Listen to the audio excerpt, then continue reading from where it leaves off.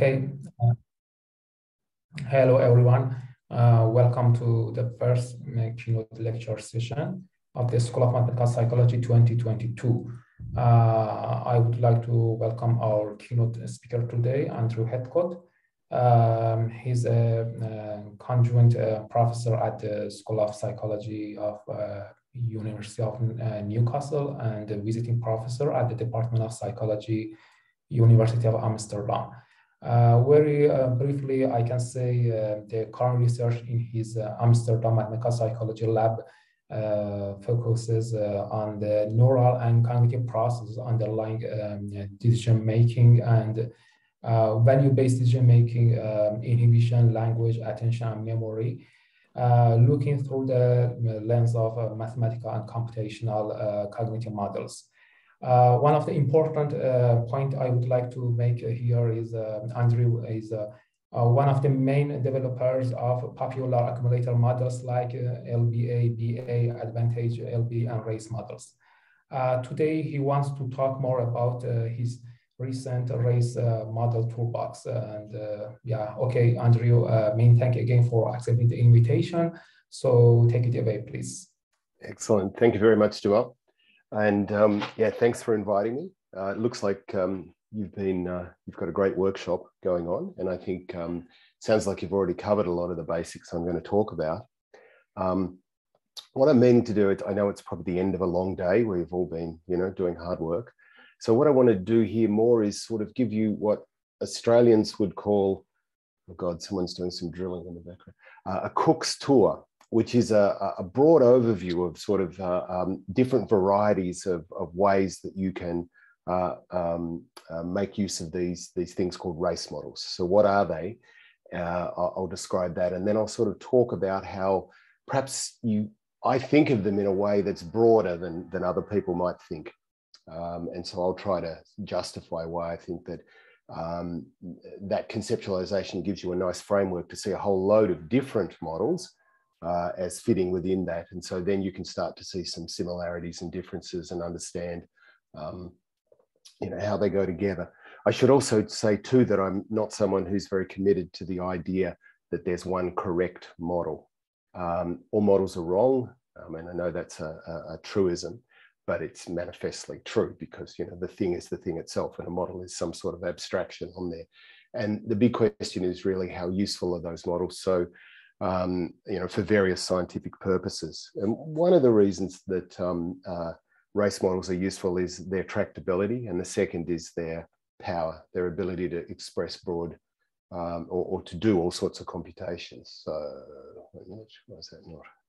Oh yeah, there we go. All right. So, what is a race model? Early on in psychology, these were called horse race models, I think due to Gordon Logan. And the idea is that you have some processes which race with each other. And as the title indicated, winner takes all. They classically, whoever gets to the finish line first is going to take the prize, is going to take control of behavior, is typically the way that we think about it. So here I've just got two horses racing, but a nice thing about these sort of models is that you can have as many horses racing as you want, and this can correspond to as many responses you want, not just binary choice, but beyond that. And in fact, later we'll talk about cases where there are more horses racing than there are responses. Now, in the very simplest case where the race is independent, that is the horses don't get to, so to speak, interfere with each other during the race, so they race in independent lanes, then the really nice thing about race models is they have very simple mathematical expressions for the time it takes for the fastest horse to get to the finish line. And the general idea is so that you've got, some time t, and you want to figure out what the distribution of that time is for a particular horse to win, say the one at the top there that's ahead. To do that, all you need to know are two things about the horses: their density function, little f there, little fit. So, that's just a distribution curve, I guess. And then you need to know the survivor function, which is just the integral of the density, or 1 minus the integral of the density, so 1 minus the CDF. So really that equation is super simple. It's saying, well, normally if there was no one else racing, the distribution of times for one racer to get there would be little fi. All right, so, but what we have to do is we have to say, well, not only did this one get there, but they got there first, and the other ones were survivors. They weren't there yet. They hadn't hit the, so all that's saying in words is this distribution that now made defective or made less than one, because not all the time does this one win. Sometimes other ones do, but in this case, all of the other ones didn't get there first. All right, so super simple conceptual sort of idea. Now this requires independence, but you know, and that's something I'll talk about breaking and why you might want to break that. But because of this very simple form, mathematically, as long as you've got the density and the cumulative density, you can easily calculate likelihoods, and they're the basis of estimation procedures. They're a sufficient statistic. They capture all of the information in your observations, and your observations are just usually who got there first and how long did it take them. Okay. It's quite a simple idea. Now, that idea of a winner takes all really has been known for quite a while to be very computationally powerful, essentially Turing equivalent. Right? So you can compute anything with these things, these max pickers.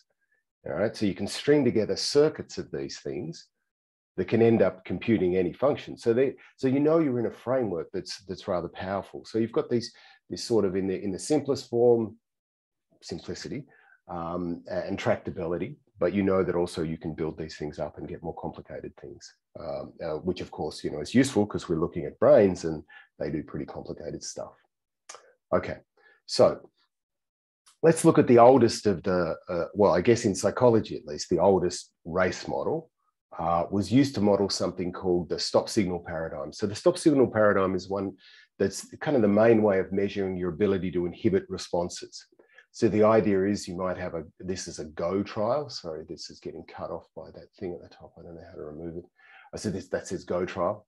And so you've got a fixation, you get some stimulus, maybe an arrow pointing to the left or right, and you press a button to the left or the right, okay? But occasionally you have a stop trial. So that goes along the same as before, but after some delay, this SSD here, stop signal delay, another stimulus comes up, maybe a tone sounds, or maybe around the arrow, a big red box occurs. And if that happens, you've got to do your best not to press the button. Now you might be halfway through doing that, right? So you need to inhibit an ongoing response. So you play around with this SSD and set it in such a way that you may, in one version of this paradigm, you get about 50% success. You succeed sometimes, you fail sometimes. And what you're really interested in is kind of how, in the horse race type idea, how fast this stop horse is. So imagine this is the point in the race at which the go horse has taken off, and then some SSD, this stop signal delay later, the stop runner gets to run. And typically the stop runner is quicker, right? There's a fair bit of evidence indicates the system subserving this response inhibition is quicker. So it will catch up, but only if it doesn't have, the go runner doesn't have too much of a head start.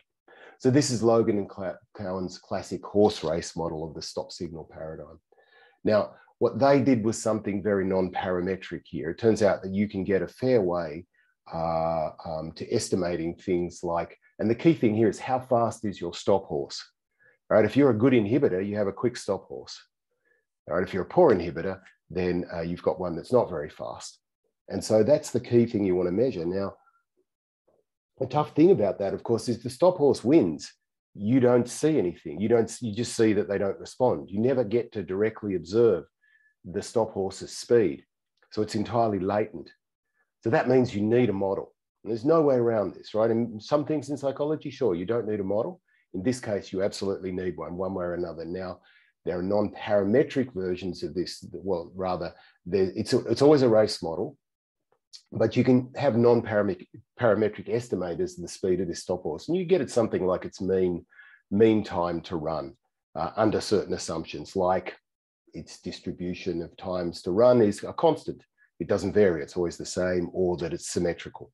There's a few, so you've got to make some assumptions. It's not entirely non-parametric in reality, but this is quite popular because it was a straightforward thing to do.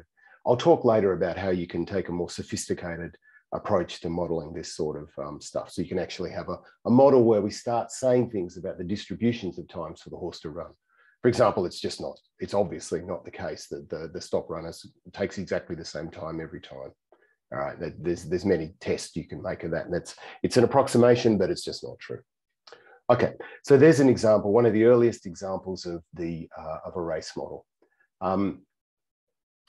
Let's now shift on to what I think you've already talked a little bit about, which is the more traditional evidence accumulation model. So this is the idea that you make decisions by accumulating evidence. And that eventually, if you get enough evidence favoring one thing or another, you make a response corresponding to that. And you're pretty much always thinking here that the time, so you're accumulating evidence and it takes some time. How long does it take to get to that threshold? Well, it's, you know, high school mathematics. It's the distance you've got to go divided by the speed with which you're heading there. All right, so you've got this kind of simple way of understanding things. So I like simple things, and with my former student, Scott Brown, we came up with a very simple version of an evidence accumulation model called the linear ballistic accumulator. The idea here is that on every trial, you've got, you accumulate in a linear manner. But the rate at which you accumulate varies from trial to trial, okay? But what you do is you accumulate, so here we've got evidence accumulating, here we've got decision time, because essentially when it hits this thing up here, the threshold, this thing is finished. Now, this by itself could model simple response time. That is, you know, you show me a bright light and I press a button, or there's a tone and I press it. There's no choice involved. To move to choice, we add another accumulator. All right, so say we've got a left and a right. So each of these is a linear ballistic accumulator. It's governed by an equation like this, but we need to put some random variables in here. I talked about one for the rate. So this, you know, trial to trial, this varies. So one trial, on every trial, it's very, very simple and therefore very tractable. On every trial, within a trial, we've just got a linear increase. But from trial to trial, it varies. The distance also, we assume to be variable. So we had a uniform distribution here on the starting point, all right? Starting anywhere from 0 up to there. And you can see there are a couple of start point distributions. So what that does in the end is it produces a couple of, I talked about those distributions of times to finish. So remember that race equation, they're defective distributions. They're distributions that have a mass under them less than 1. All right, so here's the green one is the time for this. In this case, it's a thing with a higher rate. The arrow is pointing a bit, you know, steeper, and this one's flatter. And so most often this wins, okay?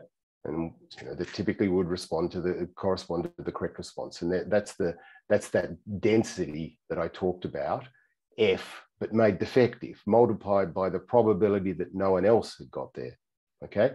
And this will be the density for this accumulator, another F, but multiplied by the probability that this guy hasn't got there, all right? So if you took the area under here and the area under there and you added them up, it would add to 1. Okay, so I hope I'm not being too simple here. You've probably done way more sophisticated stuff than this, but I thought I would start, you know, sort of revising a little bit on fairly simple things. So this is one particular evidence accumulation model. And we've got 2 accumulators here, but we could have more. We could have many of these distributions. Okay, so to just give a little more detail about this, a big thing about this style of model is that everything, all of the variability, because that's another thing to think about, right? If you give me exactly identical stimuli on one trial and the next, I won't respond in the same time, right? There will be a distribution of times. So where's that randomness coming from? Where's that variability coming from? There's a couple of ways you can think of that. We'll talk about one about within trial variability, but let's focus here on between trial. That just means from trial to trial, maybe your attention fluctuates a bit, all right? And that affects the rate. Maybe you've got some carryover from the last trial. Maybe, say you're subject to the gambler's fallacy. On the last trial, it was a left response. So you're like, well, I think it's a 50-50 thing. So I'm a bit biased towards a right response. So maybe you start your accumulation for the right response a bit higher, all right? So that's captured in this model by this normal distribution of rates, all right, from trial to trial. So on any one trial, you pick a rate here, you pick a rate here, and start points. You pick one here, you're biased towards saying yes. In this case, you're biased towards saying no, all right? This is evidence up this way. This is time across this way. That time from here when you start to when you hit threshold would be decision time. But this idea actually goes back quite a way. I think that there was a book chapter in the 80s by Carpenter about this. This is probably the most prominent one. They had a similar model, but with no start point variability, and only looked at simple RT, but with eye movements. But here's the full choice model. So now what we've got is independent normal distributions for yes and no. We've got independent uniform distributions on the two accumulators, and they race. And you can see an example here where this one happened to start higher than that one, but it had a lower rate. But because it had a head start, it got there first. All right, so let's say the average rate was actually higher for this accumulator. This is kind of the correct one. So you've made an error, right? This one, because you randomly started with some bias, then the wrong thing has got there. But imagine if you lifted the threshold, all right, made it higher. Eventually, the higher rate of this one will overtake that one, and this one will win the race. So what you've got there is an example of what's called speed accuracy trade-off. If you give me more time, if I raise my threshold, I integrate out the noise, and consequently, I end up being more and more likely to make a correct decision. Now, that won't always be the case in this model, right? You could, because see, these are two normal, they are two normal distributions. I could end up sampling, unluckily, a higher value from this one up there and a lower value from that one, and then no amount of time will ever make me correct, right? There's a bound on the speed accuracy trade-off. So this model has that intrinsic, and something we always observe, right? It's very few decisions where if I just tell you, no, wait a really long time, will you always get it right? There'll still be some problems. You typically can't integrate out all the noise. Okay, oops, what we got here? All right, let's have a look at a couple of applications of these sort of models. So one is prospective memory. So this is work I did with Luke Strickland, former postdoc. We were modeling something called prospective memory, which is where you're going along doing a routine task, say a lexical decision task. Is it a word? Is it not a word? But then occasionally something comes up that means you have to make a third and different response. And this is a laboratory analog of you're driving home and your wife has told you to get the milk. And do you remember to stop and get the milk, or do you do your usual thing and just drive all the way home? All right, so it's that sort of task. It had always been viewed as a memory task. We modeled it more as a decision control task. It had always been modeled people just looking at the ongoing task and then saying, over here, this lexical decision task, and not actually modeling the fact that you were making a third response sometimes. So we simply put together 3 accumulators. And in order to capture this, we needed to build in things from Todd Braver's proactive and reactive control framework. Like if you do get this PM stimulus, this prospective memory stimulus, then it feeds out some inhibition to the ongoing task in order to shut it down and make it more likely that you'll make the correct response. So these dark lines here, inhibition being fed out. You can also control things by setting your thresholds higher and lower, depending on trade-offs that you might have. So one thing, and these are all LBAs, by the way. So one thing is, say, for example, that non-words were more common in this task, you would typically set your threshold down lower for that thing because it's more likely. If you've got to guess, you may as well guess towards the thing that's more likely to happen, right? Here you've got the prospective memory. So if I told you, right, if you miss this prospective memory cue, you're going to have a really bad time when you get home and you don't have that milk. You might set your threshold down low, right? So you would value getting that thing right. So we use that, and we use that sort of model in a whole bunch of things, looking at this was in the more laboratory paradigm. We applied it to simulated air traffic control, a lot of work looking at sort of high pressure decisions and how these sort of models can catch them, these complex dual task environments. And just most recently, we looked at the whole the area of automation, getting automated advice, which we're all doing so much now. And some nice results there showing that people used inhibition in a particular way that was sort of fairly nice for dealing with that. But there's one example of an LBA application. Let's look at another sort of evidence accumulator. Now here, notice the difference is that the lines aren't straight anymore. They're fuzzy. So moment to moment, they're varying. People who usually like these sort of models because they think they're neurally plausible. Well, I've never been able to understand why you would think the brain with so many neurons would any accumulation of evidence in the brain would be anything like any individual neuron's accumulation. I think it's some averaging, but they're quite nice models, these models. So here's an old paper I did looking at this. This thing has a nice analytic distribution, a Wold distribution. So often call them racing Wold models or racing diffusion models. There's no way of thinking of it. So again, you've got some nice analytics about what's going to happen with this. So you could have one of them. Here I've got no trial-to-trial variability. All of the variability is just in these things being noisy. Here's a binary. So Roger Ratcliffe is going to talk to you. When he ventured into trying to directly model the brain, he left his beloved diffusion model and used the binary diffusion or the two-variable diffusion and used these single-variable diffusions to model how things go on, because it's a little implausible that you're integrating all in one place. More likely, sort of, I think this was frontal eye field stuff or something like that. Yeah, SC, sorry, superior colliculus.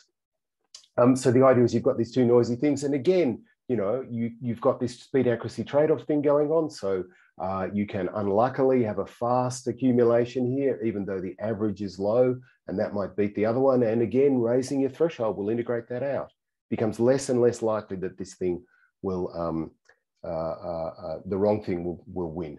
And you get nice RT distributions there. There's a nice paper recently that's, and by the way, with all of this, I've sort of, why I wanted to give out the PowerPoints is this, I've given references for all this if you want to follow them up. Gabe Tillman is one of my former students with Scott Brown, went over to work with Gordon Logan, and Trish has done a really nice sort of polemic about, well, maybe we only need this within trial variability. We don't need the between trial variability. It's worth a read. These are nice and easy to use models. Here's an example of somewhere I used this recently. This is work with Guy Hawkins. Here our idea was that people had been thinking that, well, maybe it's not all about evidence. Maybe the decision-making also has some element of caring about time. Now, typically, speed accuracy trade-offs are described by moving thresholds up and down, but maybe time itself has a direct role in things. Now, to give you a good example, if you've been waiting and waiting and you yet haven't made a decision, you haven't got your evidence threshold, and you know that trial-to-trial things can be easier or harder. Some trials may be, in fact, this is very typical. This is where it sort of first arose in random dot motion tasks with monkeys. Some trials there was no information. It was 50-50. There was no dominant direction. So there's really no reason to keep waiting at this point, right? And you've got information from time. Time tells me, look, if I haven't decided by now, probably this is one that's worth just giving up on and guessing. So the way that Mike Shadlin and people like that modeled this was to say, oh, we had collapsing bounds. We had the bound of this process reduces over time. Now, a couple of things about that. Number one, it seems like a sneaky backdoor way of entering a sense of time into the model, right? And we actually know a whole lot about time estimation. In fact, one of these Wold diffusion processes is one of the best models for our ability to estimate time. And we know people are quite bad and they're variable at estimating time. They don't do a great job of it, and they get more variable on it as time increases and all these things. So we thought, well, why don't we just say you explicitly have something that's a timing accumulator? So this races with the other ones, and you set it up in such a way that if it gets to its threshold, you guess. You sort of give up and say, hey, I'm going to guess. Now, we tried various guessing processes here. Random guesses, maybe informed guesses. There are a bunch of other ways of doing it. But essentially, that's the very simple idea now, super tractable, right? Unlike the collapsing bounds models, you can write out the likelihood of this, you can fit it very well. So this paper sort of goes through arguing that we, first of all, apply this to tasks where typically you wouldn't think of doing this, standard decision-making tasks. And it turned out to do a bit better than the LBA and the DDM in terms of fit, whether you believe fit's important or not, but it did better in terms of complexity penalized fits. And we then used it to say, well, what about cases where time matters? So a lot of the monkey experiments, if you really look at them, the monkeys have a lot of motivation to either withhold responses or time their responses effectively. So the setups, the contingencies in the experiments mean that that's something that's useful for them to do. And you get these weird, so typically I showed you the RT distributions with a big positive skew. A lot of the monkey work, they're almost symmetrical. All right, and that, you know, is very hard for most of the models to get. This will get this because essentially what you're doing is cutting off the tail. And that's what collapsing bounds will also do. So we showed that we could do that. We could also handle interrogation or time-controlled paradigms where you're just given a signal to respond. And you know, we use this as a noisy way of measuring that. And then we literally linked people's time estimation ability to their decision-making ability. So a very simple idea, but was able to unify some you know, broad literatures. So there's another application. Here's oh, I got these in the wrong order. Oh, apologies. This was meant to be an LBA application. So this was one where the LBA, the nice thing about it is super tractable and super quick to simulate, right? Because you literally just draw a normal from a normal and you draw from a uniform and off you go. So here we modeled the idea. This was a task in which partway through, so say it was a random dot motion task and things were moving to the left, and then halfway through, we just flipped it to the right, these changing stimuli. And you can't get an analytic for this, but we could, because we could simulate it so fast, we used something, I don't know if you guys are going to look at it, but the PDA or probability density approximation. It's essentially simulate lots of trials, fit a density estimator to it, use the height of that density estimator as an estimate of the likelihood. All right, so you get it likelihood that way. Interesting, what we found here was that when we estimated this model, it turned out that there was a big delay between when the actual change happened. And so the model here allows, see the rate changes, right? So you would think it changed. It turns out there's a big delay before it changes. The stimulus changes here. We didn't, our measurement said we got this big 300-400 millisecond delay before the system actually picked up, oh, there's been a change. And I'll leave you to read the paper about this, but I mean, we got it in random dot motion, but you also get it in spatial integration, like numeracy tasks. So this is a bit William James's moment of perception sort of stuff. Yeah, anyway, I can't go into too much detail about that. A more recent version of this sort of approach with, again, with Jennifer Trueblood and Bill Holmes and Nathan Evans coming in, new former student, looks at doing this in a diffusion decision model or a DDM framework. So this is where you have, instead of racing accumulators, and by the way, this is one of several, you know, more than, this is one accumulator, that's the other. This graphic is sort of putting together two accumulators racing. And that, yeah, sorry, I didn't explain this, all right? So this changes, this one slows down, this one speeds up. You also get a bit of hysteresis. It doesn't go the other way, or doesn't slow as much as it should. In this paper, we looked at essentially that sort of changing, but we also put it into a diffusion model, and we allowed for some leakage. This is non-linear accumulation where you lose some information. So just wanted to have a look at as a comparison between these different approaches. Now, speaking of that two-sided diffusion, which I gather you guys have already looked at, this is the granddaddy model, I guess. The idea that, and it's not typically looked at as a race, all right? So the idea is that you have two barriers now. You start somewhere in the middle. Where you start might be, you know, more towards one barrier or another, or threshold, so that could be a bias. And off you go, and you've got noisy accumulation, okay? And there's the red and the green here just indicate trials that ended up at the bottom, at the top. But you know, they just, and on average, so the like the Wilder showed you before, but now you can terminate not only going up, but going down, all right? So this model was originally proposed back in 1960 by Stone, and he pointed out and I guess I gather from what Jamal said, you might have looked at the link between this and optimal decision-making, optimal integration of information. And so this is an old idea that maybe humans do something like this optimal integration. Now, it's a race model in the sense that you can get exactly the same behavior out of two racing accumulators that are perfectly negatively correlated.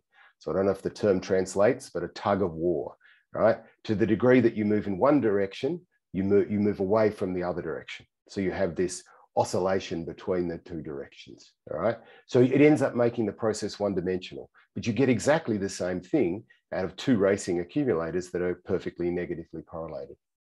And here are again, these sort of characteristic positively skewed distributions. You get out of this, out of this infinitesimal Gaussian noise is the typical assumption we have on this. Now that model just fails, right? That model's known to be wrong because it has this weird property. You wouldn't think this, right? But you look at, see these red things here and these green ones? If you simulated this, I should actually, all these pictures with the red and the green, I've got some R code I could throw to you. I mean, maybe you guys are already doing it, but they'll simulate the pictures and you can play with it. A really non-intuitive thing about this model, we'll call it the Wiener diffusion model, I think is a good way, because it's different from what we would typically call the diffusion decision model. A really non-intuitive characteristic of this is that these two distributions are identical. Not in height, they're equal up to a multiply. All right, so they're identical in distribution. What that means is the mean time to make an error and a correct response is identical. The variance of a correct and an error is identical. The skew of a correct and an error response is identical. And that just never happens, or very rarely, right? There's a systematic known relationship between the speed of errors and corrects. If you're running an experiment, collecting RT, and your errors are faster than your corrects, your participants aren't very good. They're blowing it off. If it's slower than corrects, it means they're trying. Right? And I'll show you how that. Now we can change this model, but so this is a fundamental failing. This is an optimal model in many ways. It's the best way you could accrue information, but it's just not what people do. But maybe it's close and can be useful at times. One thing, I don't know if are you guys covering the easy diffusion? There's a nice analytic moment solution to this model. All right, so you can just literally get the probability of correct, the mean RT for a correct response, and the standard deviation for correct response, and you can solve for the threshold gap here, A, the mean rate of accumulation, and you've got to assume unbiasedness for the simplest version of this, and non-decision time. I forgot to mention that before, but I will mention that in the next slide.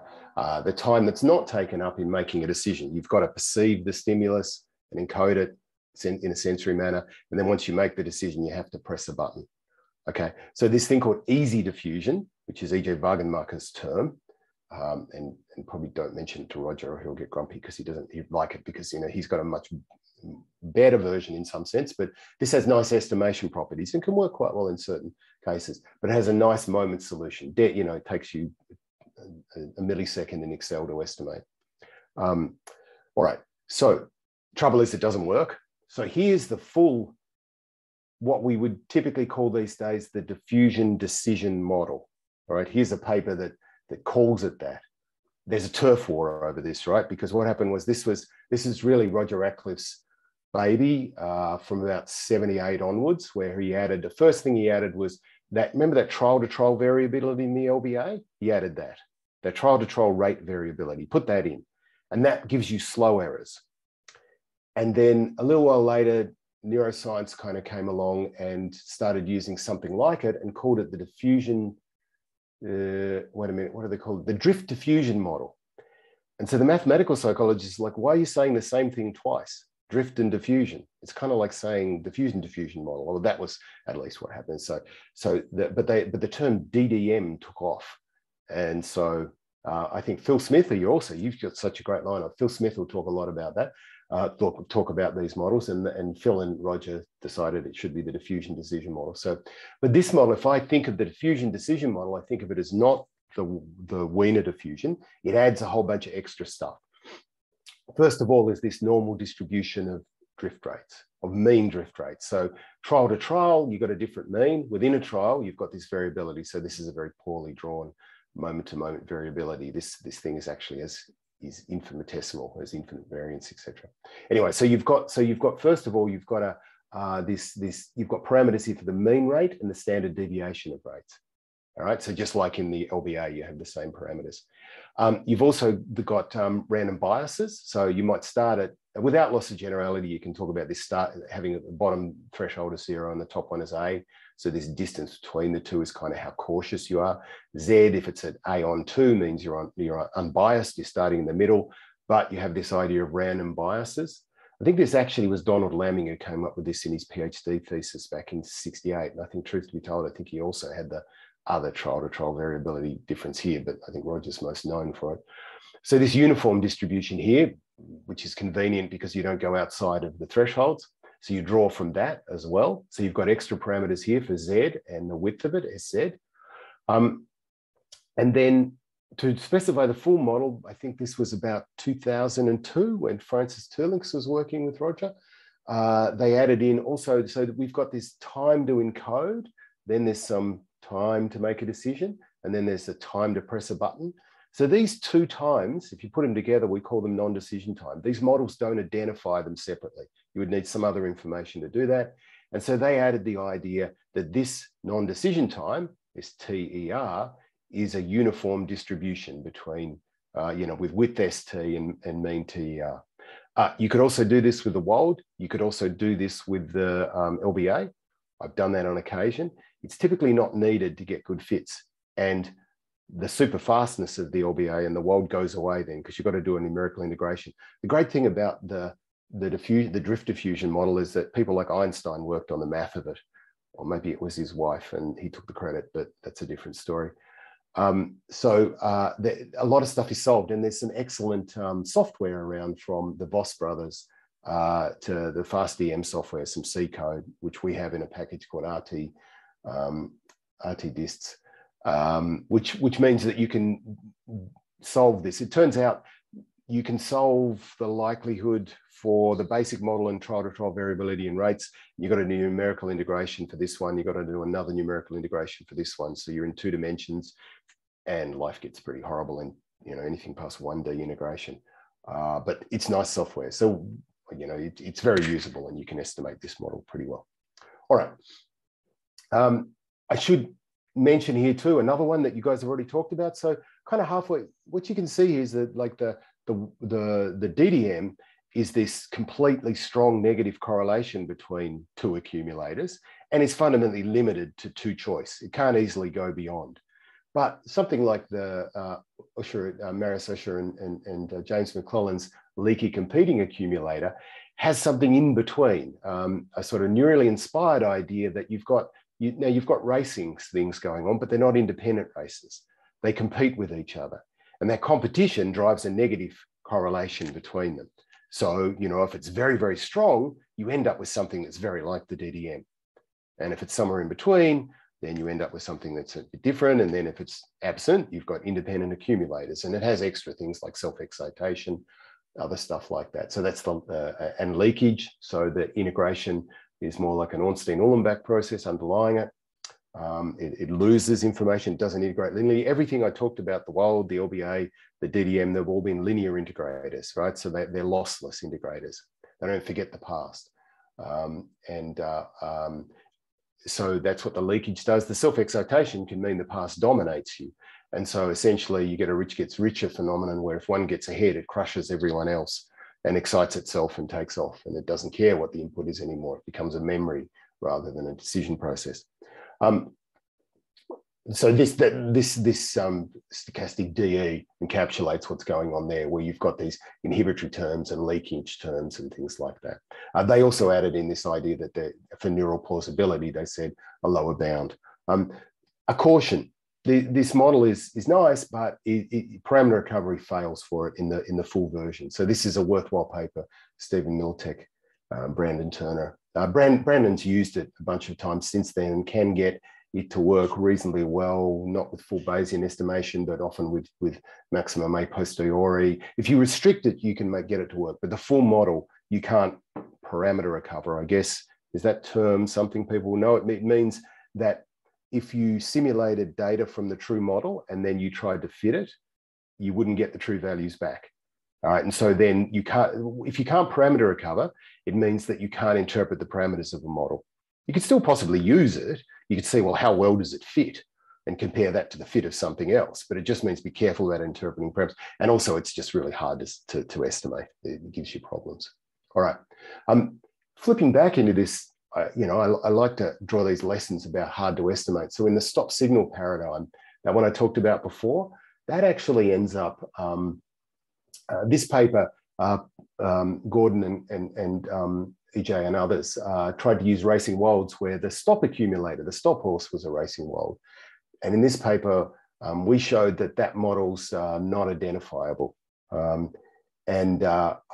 We've instead used models in which so they're race models, but we don't use evidence accumulation. We use something called the ex-Gaussian distribution, and that's thoroughly identifiable. And if you're interested, you can go and have a look at this paper where we've combined the two. We've combined together wolds for the choice, which has all sorts of advantages, like you can set thresholds and rates in ways that make sense because we know how thresholds change under what manipulations, but also uses this ex-Gaussian, this descriptive thing for the stop racer. And that is identified. You can use the parameters, and we use it here to do a bunch of stuff. It looks kind of like this. So you've got the diffusion there, and then you've got this ex-Gaussian distribution, and you can use the straightforward race equations. You need an integrate in this stop signal context because of when you're talking about the stop, because you don't see where it finishes, so you integrate across all times that it could finish. And just for the mathy people amongst you, this is a cool paper to have a look at. So it turns out that the reason this thing fails is because these distributions that we're dealing with all have parameter-dependent lower bounds. Their supports depend on parameters. And it turns out that all of the stuff you know about maximum likelihood of being optimal just fails in that case. These are irregular things. Now, most of the time it doesn't matter. All right, so basically what this old paper shows, and a few others shows, is that the maximum likelihood estimate is that the shift of the distribution, the lower bound, is equal to the minimum observed RT. And if that's clearly wrong, right? I mean, it's just, that's a horrible estimator, the minimum, and it's just clearly wrong. But that's the maximum likelihood estimate. So it's because of the irregularity. Normally that's okay. For most of our models, you never get there. There's no path into that minimum. And so you don't sample there, you don't estimate there. But in this case, because you don't see one of the responses, it turns out that it becomes a huge problem. And the estimation is horrible. And badly wrong and doesn't converge in the Bayesian stuff doesn't converge. So you can see we talk about all that there. So identifiability, very important to know about these models. All right, let's now go beyond binary choice and start talking about choosing between more than two things. And this is a great paper where Marisusha and Terescu, Andre, pointed out that, hey, race models can't work in certain situations. They have this property that Rab pointed out, where as you have more choices, they should get faster, but people don't do that. They get slower, Hicks law. And also, this is a nice demonstration where you actually get slower if you've got a near competitor. So say these are 4 brightnesses and you have to choose the brightest one. Now here, the average brightness of these is the same if you average out all those numbers, but you're slower here because this 0.3 competes with this 0.4. And a straight independent race model just won't get that. With Don van Ravenswaay and Scott and Tony Marley, I came up with an independent race model that did, and this is called the ALBA. So here the idea is that you make pairwise comparisons between all of the possibilities. Here's a 3-choice one. So you've got 3 choices. You've got one accumulator that takes the evidence for 1, subtracts the evidence for 2. And this one that subtracts the evidence for 1 from 3, and you do all of the pairs in all of the directions. And you don't make a choice. Now we've got more accumulators than choices, only 3 choices. But you now build in a choice rule that says, well, I need 2 things to finish before I decide. So effectively, it's like having a counter up here. So if you're going to decide one, both of the advantages for 1/2 and 1/3 need to finish. And if they finish first, you get, you decide 1. So this thing is completely tractable. It's just a race model. It's easy to write out the likelihoods of these combination decision rules. It can handle this nearest competitor phenomenon. It can handle Hicks law. In fact, it naturally gives Hicks law. It turns out that you can have a look in the paper, but it turns out that for any random variable, pretty much you get a log increase out of this, because what you're essentially doing is you're taking the min of these pairs of the max within pairs. So this min of maxes gives you a log increase. We applied that a bit more broadly to reinforcement learning. So I think you guys are going to do this later on. This is work with Stephen Miletic. A key thing here, so we compared the DDM. This was with learning, now not perceptual like brightness, but now learning qualitative, learning values, cues. And we had a simple model-free learning rule for that. And we looked at something like a DDM doing that. racing independent diffusions. And here's the advantage, what we call the advantage racing diffusion. Could have done with this with LBAs, it works about the same. The key thing here is though, and this is how you generalize out to more than two choices, you say that my rate of accumulation here is some measure of kind of your overall speed. You might call it urgency. Stephen wanted to do that because he has a neuroscience background. I would call it just processing speed. And then you take the difference between the two options and you give that difference a weight, and that's typically about 10 times this way for the sum. Now, the nice thing about that setup is it generalizes out to any number of things, and it also captures another important phenomena. You're not just controlled by differences. If you have two choices which have equal differences but different magnitudes of the two choices, there will be differences between them. In value-based stuff, you'll decide more quickly if the magnitudes are higher, even though the differences are the same. So something that purely uses differences has a problem. Although maybe Roger will talk about his tweak on the diffusion model, where if you make the variability here, I think it was his trial-to-trial variability, proportional to the mean, then you can start getting these magnitude effects. Okay, but regardless, we compared these three models, and this one with this delta rule reinforcement learning did better than these guys. And then we were able to, the reviewers said, that's not enough, you need to do something new. And so we then went to three choice, which of course you can't go to with the diffusion, with the DDM. And we also used the ALBA, full sort of architecture, and we could also get magnitude effects. So all of those things could be got within the one framework. All right. I probably have talked on a little bit, guys. When am I supposed to finish? How long have I gotten to? I think you have no time limit. We have no time limit, and you can continue.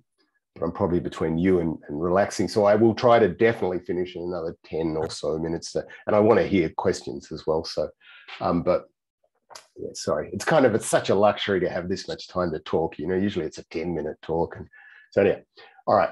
And as you can see, like there's a lot of ways you can apply these things, right? They're really flexible toolbox. So let's talk about another way of going to more than two choices, but with only two accumulators. Right, cool. So this goes back to Doug Vickers' idea of, and he used this in modeling confidence of the balance of evidence. This idea that you've got two racing accumulators here. I'm showing an LBA sort of race. And that there's a bit of extra information when this one finishes, which is how far is the loser behind? Right? If the loser's a long way behind, you should be pretty sure about things. If the loser's almost at the finish line, then you might be a bit doubtful. So there's kind of extra information that's running around in this model because it's two-dimensional. Right? It's not a one-dimensional like a DDM. So what we did was we said, well, the trouble here is how do you read out this information? So we said, well, maybe you can read it out with extra thresholds. So let's put in an extra threshold here. Now, it's the top threshold that gets you to terminate your choice. But once you've terminated, then if you're below that middle threshold, you have high confidence. And if you're above it in the loser, then you have low confidence, all right? So that's a very basic idea as a kind of a readout mechanism. So what you know is the state relative threshold, not the actual in modeling confidence, knowing the actual balance of evidence turns out to be problematic and not fit with a bunch of empirical phenomena. And that's not the case when you do things this way. So we called this a multiple threshold race. And here we used it to model not choosing. So you've got really a mapping rule at the end of this, right? So you say, what do I do if this one's 1 and this one's here versus there? So here's a case where you had three choices. You could either decide, left or right, let's say, but you could also say, yeah, I'm not sure. So what we did was we mapped both of these kind of low confidence states into being not sure, saying, I don't know, right? So we could model equivocation. So this paper is all about data sets where deciding not to choose is modeled by this idea, this simple idea of just one extra threshold and mapping these two states into saying, I'm not sure. You might be able to, well, maybe you can't, but I like simplicity. I like things that are tractable and simple. And so Scott and I made the claim that the LBA was the simplest model, and I think we were wrong. There's something even simpler called the log normal race.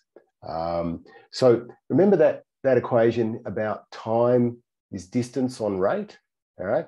Now, this gets a bit hairy to solve if you've got something like the distance is a uniform, shifted uniform in the LBA and the bottom is a normal. It actually turns out you can solve a whole bunch of them because that's formally equivalent to the problem of figuring out the mean of a truncated distribution. And so a bunch of good statisticians have solved that for a whole bunch. So we've got a paper showing you can do it for uniform and gamma and uniform and Weibel, but even simpler is the log normal because it's reproductive under division and multiplication. So if the distance is a log normal distribution and the rate is a log normal distribution, then the time is a log normal distribution. Super simple, super, super simple. The thing is though, your ability to identify rates and thresholds as separate kind of goes away. All right, they're not found. The model doesn't give it. You could do some selective influence experiments like psychometricians have been doing for years to figure it out, but it goes away. You don't. But that also means it's super simple mathematically, and it doesn't have the charming. This is what the mathematical biologists would call our models. These models, sloppy models, right? They have highly correlated posteriors, and that's what makes them hard to sample and hard to estimate. A lot of the sloppiness goes away because of this thing disappearing here. Anyway, he talked about signal detection theory. Turns out if you build with the LNR, one of these multiple threshold races, you get back unequal variance Gaussian signal detection theory as a special case. So now you have dynamic unequal variance signal detection, Gaussian signal detection theory. So you have both time and you have, this highly, the most successful model in mathematical psychology, right? So this idea that you put thresholds across Gaussian distributions and your probability of responding is the area under the different distributions between these things. That turns out in this paper we showed is formally just a subcase, but we actually figured out that you needed correlation here to fit the data there. So what do I mean by this? This isn't the same correlation as in the LCA, that moment-to-moment correlation. It's rather trial-to-trial correlation. So this is kind of, if you plotted, this is kind of a measure of the balance of evidence or confidence and RT. You typically see this, that if you're highly confident, you're fast. And if you're lower confidence, then you're slow. And that's what the independent version of this model gives. But it turns out that if you describe the distance and the rate by some multivariate normal and you had correlations, and then you can just pump it through this equation, you end up just getting an analytic solution for this. So you've got an analytic solution for a correlated race model, where the correlation is trial-to-trial correlations. Okay, so this is, your threshold and your rate, trial-to-trial, vary according to, and blah, blah, blah, you get this. So super tractable. And so we fit that. And you can get these, so it's quite an intuitive pattern, really. If you've got a very strong negative correlation, the balance of evidence is very indicative of what's going on. And you get this strong effect of RT, much stronger than over here. And if it's positively correlated, then all of the noise is noise that's simultaneously affecting both accumulators. They're both going up and down together.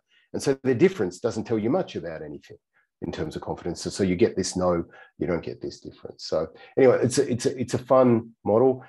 We got a paper that's doing the rounds at the moment where we do the same thing with the LBA, and we think that's maybe better because it helps identify thresholds and rates, but it requires a numerical integrate, only one dimensional, and that makes it a bit slower to work with. John Wickstead is a big fan of this because he loves signal detection theory. So, all right, I'll finish up now. Last bit here. These sort of race models, and I think Phil Smith will talk much more about this, but not as a race model, but here's an alternative way of thinking about it, to do continuous responding. This is where you don't just choose yes or no, or 3 or 4 or 8. You're marking a line. How long is this line? You're marking how long it is, or what color matches, and you've got the color circle, that sort of thing. So Peter Varm came up with this great way. This is an awesome paper, won the prize, which for the best paper in JMP, which I like because I put it up for it because I loved it so much. So his idea was that you can formally think of these race models as a two-dimensional space where you've got the right evidence total and the left evidence total, right? And then you're just moving around in this space. And so the MTR looks kind of like this, the multiple threshold race, right? This is again an LBA, but you could have a WOLD or whatever. So here I am going through 1 threshold, 2 thresholds, 3 thresholds. I'm there, right? So I decide high confidence left, all right? over there, I'm going through 3 thresholds, right? So it's a super simple idea, okay? But wait, there's more. This is like the set of steak knives. You could, when Peter, when he came and visited me on a fellowship when I used to work in Australia, I explained this model to him and he heard this model. And then eventually we figured out there were 2 different models and they were both kind of cool. So in this one, you're sticking this to this idea of winner, right? You got to go through the top threshold to win. Here you don't. You just say, I've got to go through 3 thresholds. I don't need to go to the top one. So here, what we're going to do is we're going to decide we go through one of those and one of those, but then we go through this, the other guy hits a threshold. So in total, we've gone through 3 thresholds. Here we go through 3, right? And we're high confidence there. Here we've got low, etc. Right? You get the idea that you can just, we call it the threshold counting model. All right. And it kind of a bit rational in some ways because, you know, if at this point you've gone through 2 there and you get another one, you could say, hey, yeah, I probably shouldn't be all that confident. So we haven't done this yet. We think this would be good in a kind of game show scenario, you know, where you got a question and it's like, should I pass or should I go on? You know, do I know this question? No, I don't think I do, but I've only got a limited amount of time. So I want to give up on that one and go on. I think this one's going to be more optimal for that. But even better, this one had linear boundaries. Imagine you had quadratic boundaries. So my spacing is quadratic. And now imagine I had lots of them. Hey, I've got a circle, right? Or imagine that really what I'm doing is, now if we set the thresholds in an approximation, really what I'm doing is I'm sharing the swells here. I'm deciding when to stop, not based on one, but both. Say I stop on the square root of the X and the Y position squared, being some number. Well, this is like the circular diffusion, right? This is this idea that you stop on the bound of a circle, right? But within a deterministic model. And you can see now the unity I was talking about, the continuity of this thing back to the MTR and to the races all the way through to this sort of thing. So to finish up, Peter and I have got a paper that's doing the rounds at the moment. You can see it on Psych Archive, where we had people doing things like reproducing a line length. So in practice, you could move it. He had this cool MATLAB where you moved around the thing and you can make these 2 red and blue dots line up. And then once you'd learned how to do it, you got them this far apart and you had to move the mouse over here and cross the boundary to say, how long is this? All right. And what we said was, hey, could we do discrete and continuous with exactly the same model? Do we need a different model? So we gave you a task. Either you were doing 1, 2, 3, or you were just doing continuous response, okay? And we set that up as a race for short and long on the quarter circle. And it worked very nicely. And then we did it for a color task. So here what you've got is, you know, you've got different colored dots in there. We might have just 2 different colors of dots or 5 or 8. Well, actually, I forget the details of the experiment. I think there were more than that, but you only had, only had a certain number of choices that you could make, okay?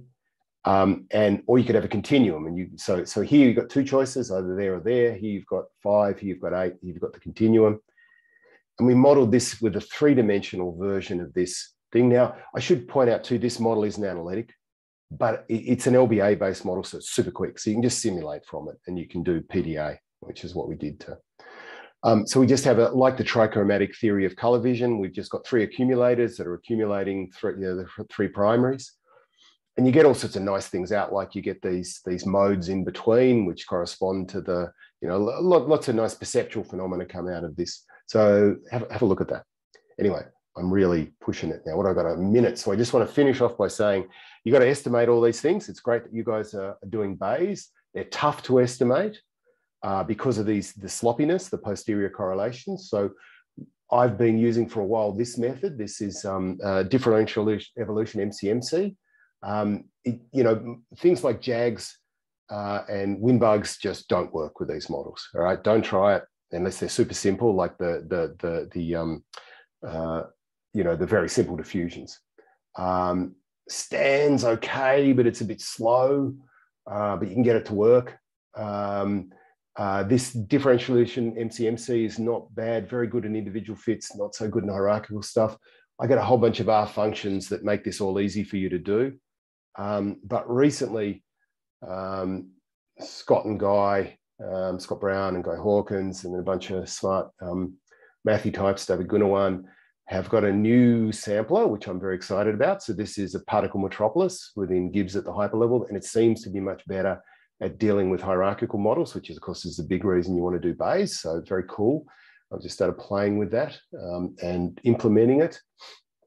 And of course, and I gather this is something that Jamal, as well, one of your students who may even be here, is playing with his Bayes flow, which is just essentially using deep neural networks to approximate these things. Now, it won't help you with identifiability, but it can help you eventually with speed, and also can help you with models aren't tractable. I mean, nature doesn't have to be tractable, right? And so it's nice to have this as well, but I think it's maybe nice to go between these two. Another big thing about this one is it deals with correlated hypers. So you can do full correlation, and some work that we're doing here, and we'll talk about hopefully at this summer school, which we're running in August, which is model-based neuroscience. We've been running this for years, Beta Forceman.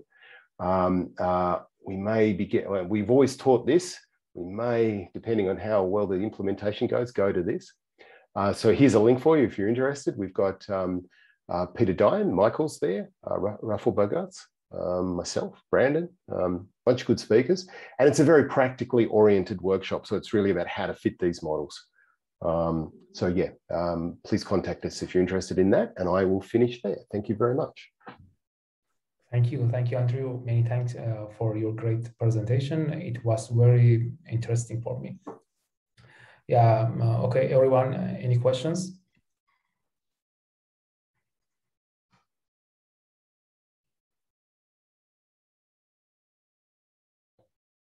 Yeah, Amir. Thank you very much. Oh, sorry. Thank you very much for your nice presentation, Professor. I have very questions, but at first, I want to ask a question about advantage race diffusion model. If you go to the drift mapping function that you have used, it's a linear combination between the difference and summation of two inputs. And the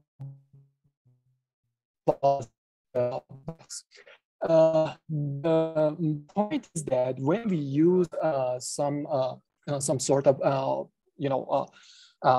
Bayesian estimation or maximum likelihood, the summation coefficient and the difference coefficient are not under our control.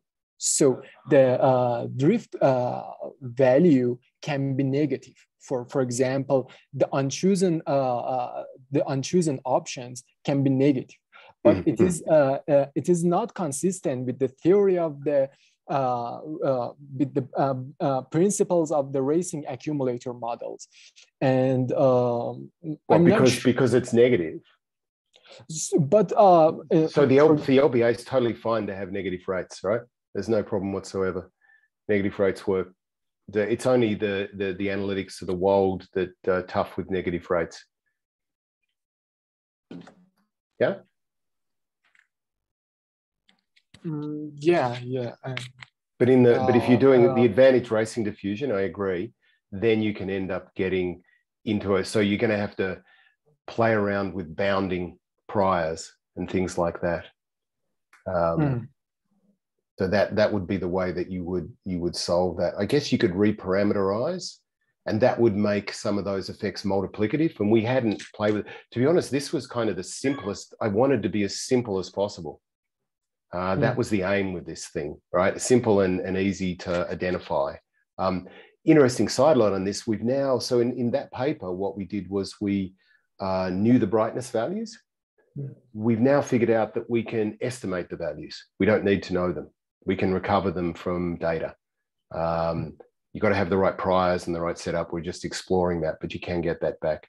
But yes, I agree entirely with you, Amir, that you could go outside the allowable space for a world in terms of getting negative rates.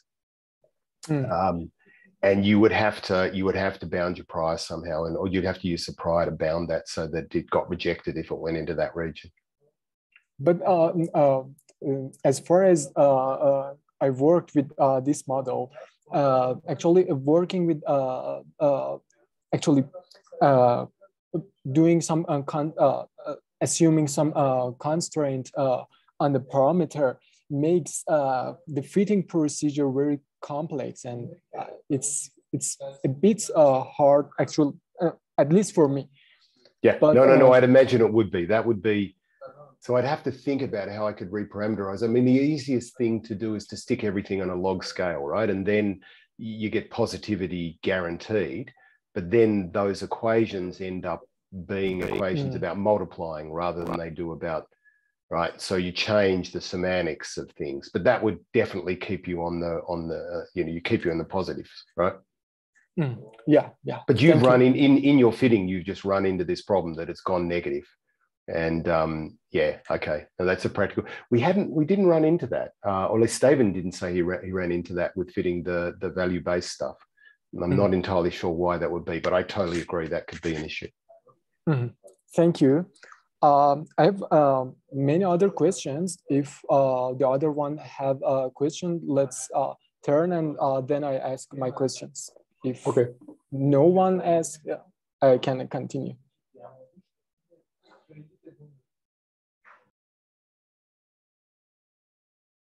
Okay, so Arash. Yeah, you get it right.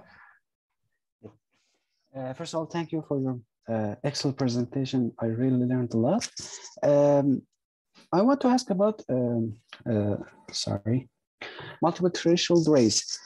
So we, in this kind of model, we have something to account for confidence, and we can model not choosing.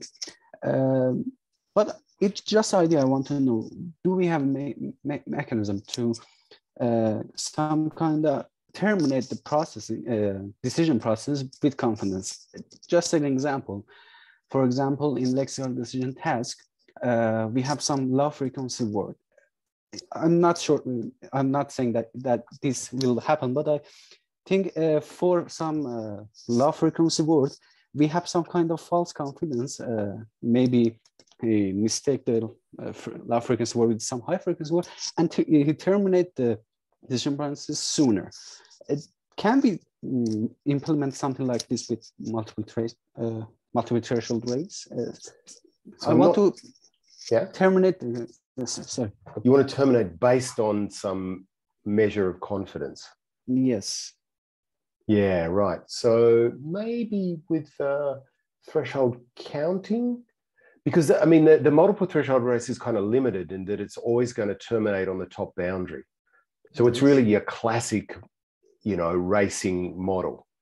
As soon as you move to things like threshold counting or the geometric model, then indeed, yes, you can start thinking that what you're doing. So how would that work? Say, or you could even think of metrics on like the difference between, so say, if you've got a low, you've got one thing, you've got one boundary crossed, then another one's crossed for the other accumulator. Well, now you kind of know it's going to be a tough choice, right? Because they're running neck and neck with each other.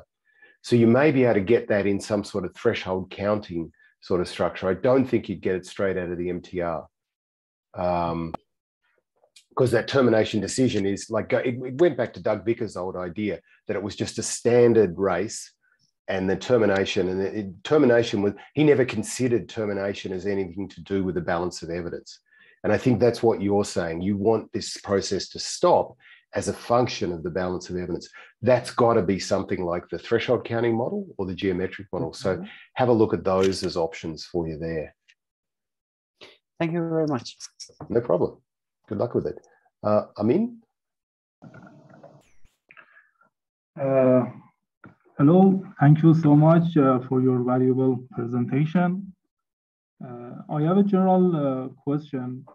As you know, DDM and evidence accumulation have been used for a lot of cognition process. For example, memory, perceptual decision making, and also reinforcement learning. And you said is also be used for a stop signal inhibitory control. My question is that what we want to see all of the cognition with the DDM and evidence accumulation, and we want to interpret all of cognition with the evidence accumulation and DDM. That is not a naive and simple paradigm to interpret all of cognition.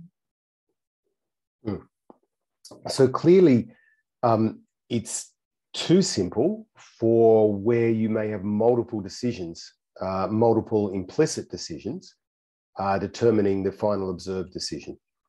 All right, so I'm not saying that you couldn't then stack up these deciders to do that, but I think then you start wanting to go away from a simple parallel race, which is tremendously tractable, towards something where you have the convolution of a set of choices or switches or something like that. Now that you need that sort of stacking to get to the full general computational power that race models would have. I'm not saying that a simple parallel race, although actually I think formally you can unwind things like that.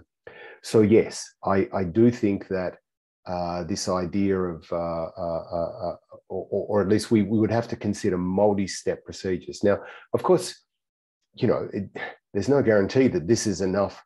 I mean, there are people who, you know, if you're Paul Sissick or someone like that, you say, well, it's not about evidence accumulation, right? There's this just general urgency accumulation going on, or this urge to respond, and it's got nothing to do with evidence. So you might say, well, evidence isn't everything. And of course, the timed racing diffusion, really, that timing accumulator it's not accumulating evidence, right? It's accumulating a constant signal effectively that's just measuring time. And so, no, that's different. That's not evidence accumulation so much. Whether and how far we can get with this formal framework of races, I guess what I argued that is that we could probably get a very long way, but it may, in some sense, be slightly empty to say it's a race model, because that really is just saying it's a general computational device that can do lots of stuff. The devil to me is in the detail of how do you put that together? How does it explain? How does it compute the functions that humans need to compute in order to do things? And is the model fitting the way that people do stuff? Does that answer your question, or have I missed the question? I wasn't quite sure. No, thank you for your explanation. However, I have a general concern in our community. For example, you said about ex-Gaussian to interpret a stop signal by Dora, I think, and Region Maker. And when I review this kind of paper, they just talk about the model fitting and how to generate some accuracy and reaction time to the best interpret observation data. And when they talk about the interpretation, they stop and they talk about, we can interpret each of variable and parameter in ex-Gaussian. I need your suggestion. If when we want to propose and create a new model, we need to think about interpretation or not. We just no. That's model fitting. That's the distinctive and key difference for cognitive modeling. The parameters are meaningful. That gives you a tremendous amount of constraint that you just don't have in statistical descriptions, right? So you can fit the model, and it can give you estimates which are just not sensible. And then when I see them, I say this model is not good. I don't care if it fits well. It's meaningless, right? Now, specifically with the ex-Gaussian and using it in the race model there, in what we called this actually a hybrid model. So the idea was that we had this process plausible accumulation for the choice, but unfortunately, the maths of reality and what you can measure in this paradigm means we just can't use that for the stop. But it's still process plausible in that it's a race.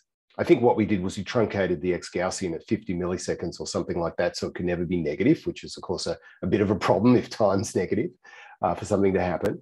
And then what it does give you is it still gives you the time and the variability of of the inhibitory horse, right? So you still get a meaningful quantity. It's just not it's not mu or tau or sigma. It's something like, well, it's not quite mu plus tau because it was truncated, but you know what I mean. You get the mean of that distribution. And that then is a meaningful quantity that you could interpret and compare between, say, groups or manipulations. Does that make sense? So it doesn't have to be that the parameters, so that being, in that sense, was a hybrid, right? It was a hybrid between this thing that was clearly descriptive for the stop runner, but we were forced to that, and the race model, which does have a good process interpretation. And the other big thing about that was if you just use the Beast model, Dora's Beast model, the all X Gaussians, the parameters just blow up because you can't constrain that. If you have a complex choice task, so that paper that Psych Archive I pointed to has a really complicated choice task. We'd need about 50 parameters to describe the choice thing because there are all these manipulations. Now, when I did it with the evidence accumulation with racing wolds on that side, I got down to around 20 because I could say, well, thresholds can't vary over this and rates can only vary with that. That semantics is key, right? That semantics of saying, no, if you really are going to interpret this, the parameters have got to be constrained. I think that's really, really key and distinctive about cognitive modeling. So that's an excellent question. Thank you. Thank you so much. I have another question if I have time. Up to, if there's no one else, yeah, of course, go ahead. My question is that about the race model, I have some challenges about the interpretation of race model.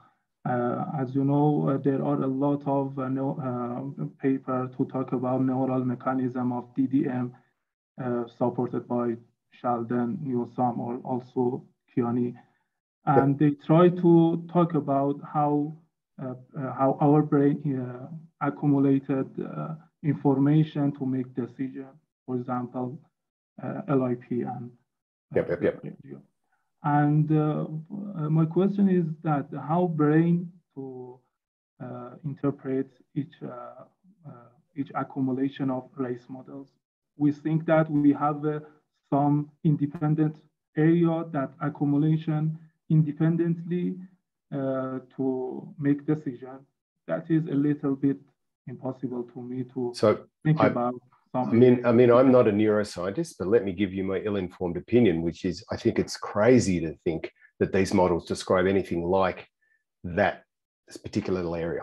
I see they're describing an emergent property. I think the threshold process is happening somewhere down in striatum. I think, I think this is distributed across the brain. I'm not much of a localist. I like network models of brain things, and I think that what we're describing here is an emergent property. I think it's very problematic that I think the monkey work for me is very problematic. I've not, if you actually, I don't know if you've ever got monkey data and played with it, but it's heavily non-stationary, right? It's just nothing like as simple as the models that are being, the monkeys are going up and down between sessions. There's all sorts of, there's a paper I didn't cite it here, but I have with Pete Cassie and Scott Brown where we fit some of Shale's data, and they made these claims that, the LBA couldn't fit and blah, blah, blah. Fair enough, it didn't fit their data. When we looked, they'd done a speed accuracy trade-off, and they just had naughty monkeys. They had monkeys when monkeys don't like going slow. So in the accuracy emphasis condition, they just had a mixture of occasionally going fast. And you could literally see the bump. They didn't look at the distributions. You could literally see a fast bump and a slow bump. And when you lined up the fast and the slow conditions, in the fast condition, the little bump in the slow condition, the accuracy condition, they lined up. And we fit a model where we could just say, right, they have a fast and a slow mode, and off you go, right? So I am quite cautious about that data. I think they're looking under the, Shadland shout at me for this, but they're looking under the spotlight a bit. You can measure this, you can stick this electrode in and look at this area, and then you say that's where it's happening. I really don't believe that. I see it personally as an emergent property, and our model's describing a higher level. Anyway, I think we've got some other questions here, so I probably should go, but that was a great question as well. Thank you. I'm really going to be terrible. I'm going to screw up your pronunciation of your name, but Mehbut, yeah. Yeah, Mehbut. Apologies. Hello, and I thank you for great presentation. My question on this whole matter is somewhat general, since I'm kind of new to this whole field. in all the models we've gotten to know to so far in the workshop, and also the models you have explained to us in your presentation, the effect of human emotions are kind of not accounted for, I think. So say you want to study making decisions under emotional stress, under risk, or under threats. My question is, can we use these models you've explained so far, or we should kind of evolve them or change them to be able to be suitable for those tasks? Oh, good question. So I think the models are quite neutral to that question, and they have already been used quite a lot to deal with high pressure decision making. Certainly, I've got a whole stream of research where we've looked at putting people. I think I cited that somewhere in the prospective memory stuff about decision making in the red zone. So we really pushed people into high pressure decision making situations, and you can express that in terms of where you set your thresholds and the level of variability and rates and things like that. Corey White has a bunch of nice work, one of Roger's former students, looking at clinical applications. I've applied the LBA to schizophrenia, people with schizophrenia, and looking at the way that Alex Vigard also has some excellent work looking at ADHD. So in fact, I think that they're kind of neutral with respect to this. I think what you're seeing is that many of the paradigms you've seen so far have been these well-controlled experimental paradigms with undergraduates, right? But that's not a necessary limitation at all. Yeah, exactly. Yeah. Excellent. All right. Thank you very much. I'm not sure who's next. Is it Zahara or Amir? I'm not sure who. Zahra. Yeah, Zahra, hi. First of all, thank you for the great presentation. It was very much useful for me, and I'm sure for everyone else. My question is also a bit more general. You explained the like the threshold count models, like the ones which was either circular or quadrical or linear, but I did understood the whole thing, and it was very much interesting. But what I can't quite understand is what would happen with this approach if we're going beyond binary choices. Right. So it is going beyond, but all of those little colored segments I was showing you, they're different choices. So like there, this is that's a choice, that's a different choice, that's a different choice in there, that's a different choice, right? That's a different choice from that. Right, so these are multiple choices, or up here. And so in the MTR, this would be a representation of, say, 3 levels of confidence. You would decide either left or right with high, medium, and low confidence, low, medium, high. Same for the threshold count here. All right.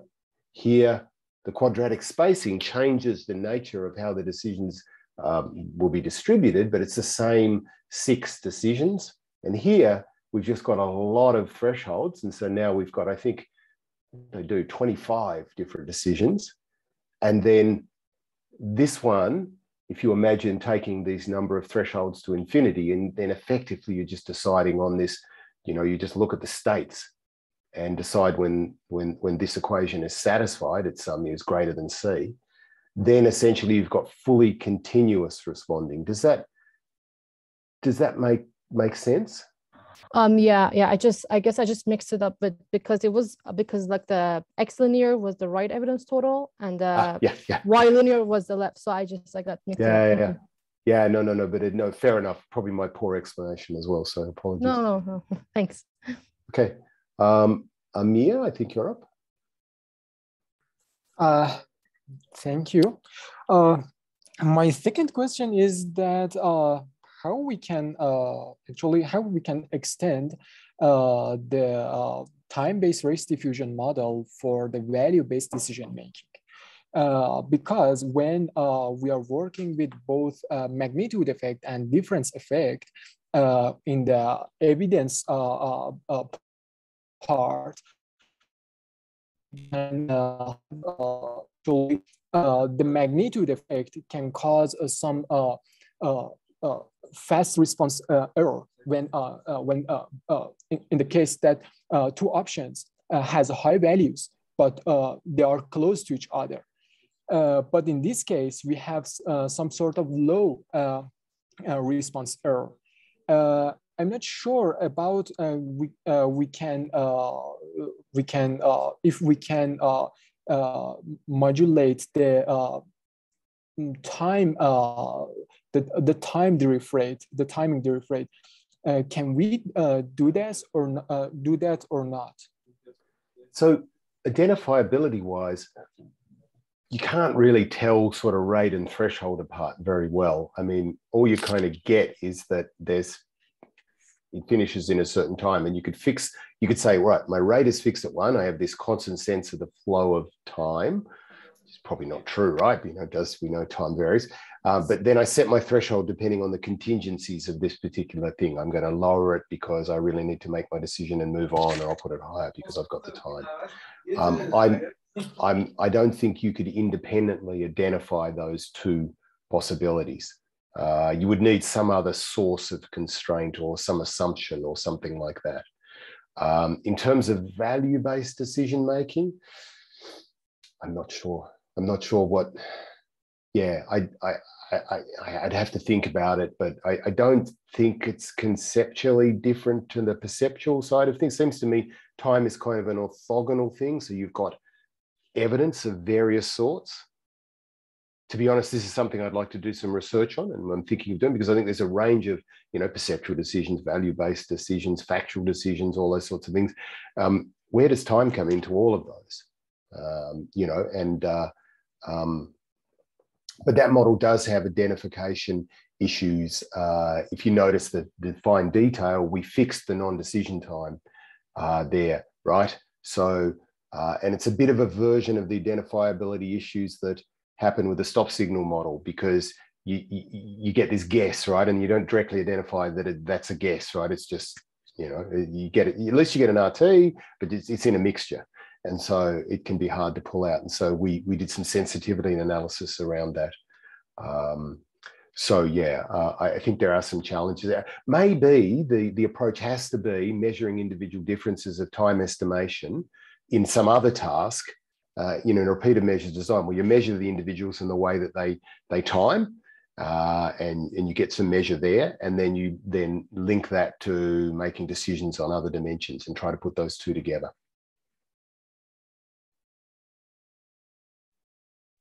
Thank you for your complete answer. Thank you. No worries. Right. I think. Yeah, Hassan. Hassan, hey. Hi, thank you for your presentation. I have a question about the general procedure of the research in the field. It seems that every year some new models are being introduced, as you introduced some of them. And it seems that we are approaching a point where we have so many models that any of them are performing equally good in the experimental data, and they may have, but they may have different values for, say, meaning parameters, and we are in a place that we cannot choose between models. We cannot decide which model is better, and yeah, I think we are approaching that point. Is it right? And is there a way to decide between choose between models? And yeah, my question is that. Thank you. I have some sympathy with this from my background in physics, where there were some pretty well figured out models, and that was what we played with. I don't think we're anywhere near there in psychology. I see these as tools that can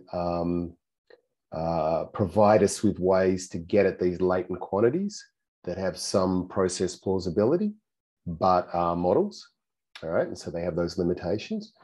I am personally really very suspect about anyone who says this is the right model, because it seems to then play into the idea that there is that it's not a model anymore, it's reality, right? It's not some abstraction.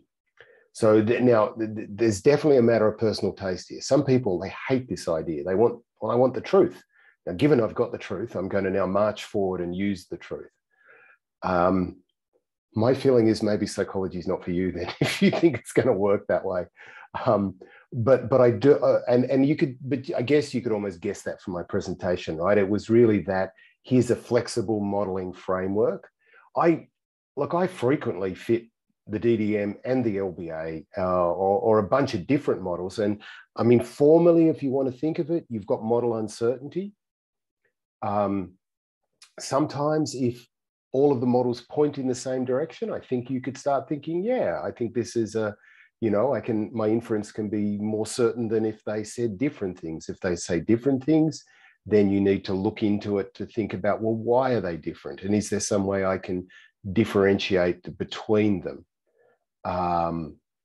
But no, you're right. There's and I think we can only expect this proliferation to continue because our computational power is greater. So, you know, we've been limited, our imaginations have been limited somewhat by being able to get things analytic, you know, and that's dropping away. I do think that there's a balance between it's got to describe things, but it's also got to be meaningful. I'm not a big believer in using optimality or rationality as I think it's a good upper bound guide, but it just doesn't, I think it just so rarely applies to people that you've got to be very careful about that. But it does give you a nice upper bound. You know, I tend to think that there's a whole bunch of converging things that you look at. So whenever I look at an evaluator model, it's not just the DIC is better, right? That's a poor substitute because DIC is usually better for a more complicated model. Are the parameters meaningful? Do they make kind of sense, or are they seeing crazy stuff, right? Are they going in the wrong direction for their semantics? You know, there's a bunch of things that I think altogether contribute. And unfortunately, it's not a set and forget, leave your brain at the door, right? You've got to really think about what you're doing and you've got to have appropriate uncertainty. Another reason I really like Bayes, because I get formal measures of uncertainty as well. Is that any good or does that not really help? Yeah, thank you. Yes, that was a concern I had. That it seems that these different models have proposed different theoretical assumptions about the procedure of decision making. And but you see, there's a unity there, son, right? I mean, what I was pointing out is that there's, you know, really the difference between a DDM and racing wolds is a hypothesis about correlation. Right? It's not like completely different. They're not in different universes at all. All right. You can see this unity and this continuum amongst things. And I think that then gives you a better sense. I mean, certainly everything I've talked about has this idea that you accumulate evidence, except some of it didn't. There was time as well. You know what I mean? Like this. So I think it's worth, and it's hard when you first come to it, to try to see this broader unity and the way in which the models are related, and to not take this very black and white view that it's this or that. So that was kind of the point of my talk today, was to try and get you to think a bit like that. And it can be quite bewildering when you first start, because there's all these formal models and a great deal of detail, and every one of them is a little universe unto itself. Now, I'm sure other speakers will have different views to this, so you'll be exposed to people who believe differently. Yeah, thank you. Yes, but on the other hand, there may be a small correlation between the parameters that each of these models. It's a continuum, right? I mean, you could say that they can sit anywhere from completely independent to completely negatively dependent or positively, you know. So maybe then you think, well, the model I want is the one that can estimate that correlation. A word of warning there, all right? You can't identify those correlations just in a straight choice model. So this is something in that JMass Psych paper about the correlated log normal races. You just cannot identify a correlation, because it's kind of like, if you want to think about what you're doing when you're measuring a correlation, it's kind of something about the relationship between the winner and the loser. But if you only ever see the winner, you're screwed, right? But if you get confidence ratings, it turns out you can identify and you can measure the correlations, because at least if you believe the modeling framework, then the confidence is telling you something about the loser. So now, you know, if you're going to correlate X and Y, you've got to know something about X and Y, right? So this is another lesson about practical limitations. Sometimes we just can't get what we want. And it's a common mistake when you first come into the field to have a brilliant idea and go, all right, I can, you know, this must be what it is for whatever reason you believe what it is. You've got some background reason. There's really the practical, you know, is that going to be useful? Can you actually test it against data? That's a really important, so is it identifiable? All of those things have to limit your theoretical imagination a little bit. Maybe less so being able to do the math now, but the identifiability one is still going to be a problem for you. Yeah, thank you so much. No worries. All right, have we got anyone else left? Yeah. Yeah, okay, good. Hi again. How can we use these models in cases where exists time gaps in the evidence accumulation stage and say quite large time gaps, for example, hours or I don't know, days, large time gaps like these? So you're going to immediately have a problem with getting enough observations there, right? If your every observation takes a couple of days to get because of this time gap, then that's going to be problematic. Otherwise, it's an example of not observing, I guess, something unobserved, and it's another potentially something like non-stationarity, right? So like that LBA where the evidence changed, right? So you've got this idea that there's change within the accumulation of the period where the decision is being made. So I think conceptually you could imagine models that could do that. How you would practically get the data and how identifiable any of that would be is another matter. But, you know, see, one wonderful thing is we've got computers now, right? You can simulate these models. You can simulate what is a reasonable process model for this that you think, you know, you've got some good semantics for. And then you can look at it and say, it makes these two different ways of doing it make different predictions in this way. So you may not be able to fit it to the data, but you may be able to find discriminating measures that you might, and that might then move you ahead. So that's something that it's important to understand. Identifiability is not the characteristic of a model alone. It's a characteristic of the combination of the model and the design in which it's being used. Okay? And so, and your ability to find discrimination between models doesn't always necessarily require identifiability of parameters. Sometimes you can just, there's some nice work with Nate Evans and Jennifer Trueblood and Bill Holmes where they compared a bunch of models of context effects. So we had a model called the MLBA. I didn't talk about it. And it's, you know, not that great at it being identified, and neither was anyone else's model. But you could fit them all to data and go, look, some of them just don't fit, right? They just don't, you know, and that tells you something, right? That's a model selection sort of way of making inference, even if the parameters aren't going to. So you do have some options like that. Thank you so much. Okay. Yeah, Andrew, many thanks again for everything. I really appreciate it. Now I think we can finish the meeting. Okay. All right. Good stuff. I enjoyed it very much. Good luck for the rest of your workshop. Thank you. Nice to meet you. Okay. Have a nice day. Cheers, everyone. Bye.